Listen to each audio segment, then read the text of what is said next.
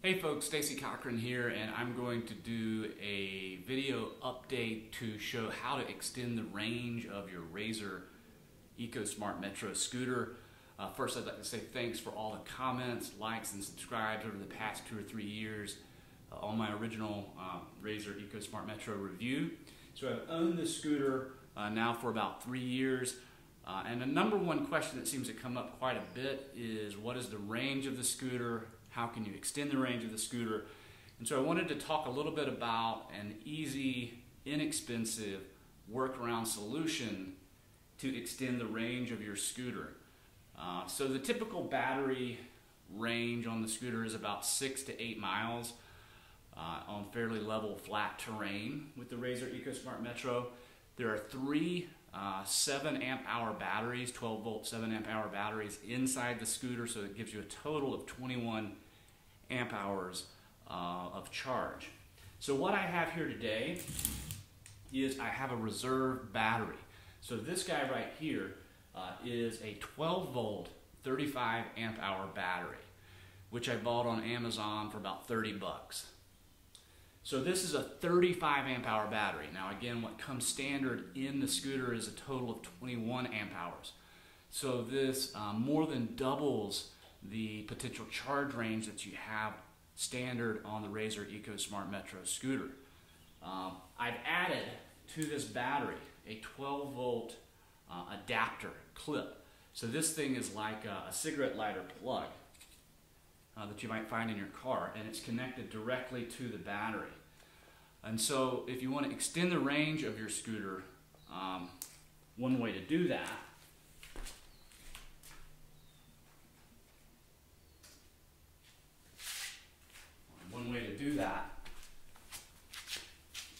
so if you want to extend the range of the scooter, one way to do that is to add a simple 12 volt battery. Now this guy's pretty light and compact. Pretty light and compact. As you can see, it fits in the back of the basket of the scooter. And with this 12 volt plug, I can then connect to this reserve battery an inverter. And so what I have here is a 400 watt Bestec power inverter. Now for those folks who might not be familiar with inverters, what an inverter does is it converts DC energy into AC energy. And so this 400 watt inverter, which costs about 25 bucks on Amazon, can connect to this reserve battery via the cigarette lighter plug here. So let me go ahead and connect these. And at this point, I can connect the original plug charge unit for the Razor Ecosmart Metro, turn on the inverter. You can hear the whirring of the fan there. I don't know how well you can see this, but the charge unit is now plugged into the scooter and is charging the scooter. All of this is fairly compact and is now charging the scooter. So let's say you were doing like a 12-mile commute. The batteries that come standard in the scooter aren't going to get you 12 miles. And if you don't have a plug at midway point to recharge your scooter, this offers a nice workaround solution to do so. I've got another idea too as well.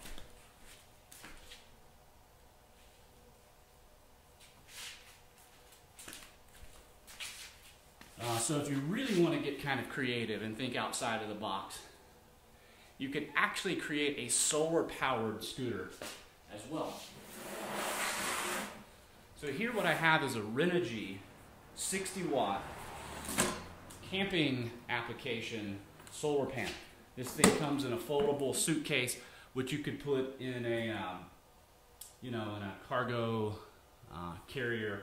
I currently have an instep, child trailer that you can connect to your scooter to carry around stuff like this. So this thing is friggin' awesome.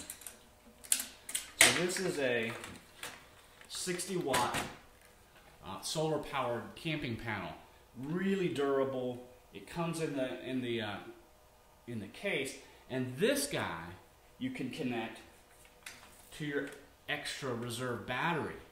So in essence, you could actually charge the reserve battery off of solar power, never even needing to plug into an actual wall unit. So a couple of really cool sort of outside of the box perhaps ways of charging your scooter, things to consider. Now this guy costs a lot. The battery and inverter combined you could probably get for about 50 or 60 bucks.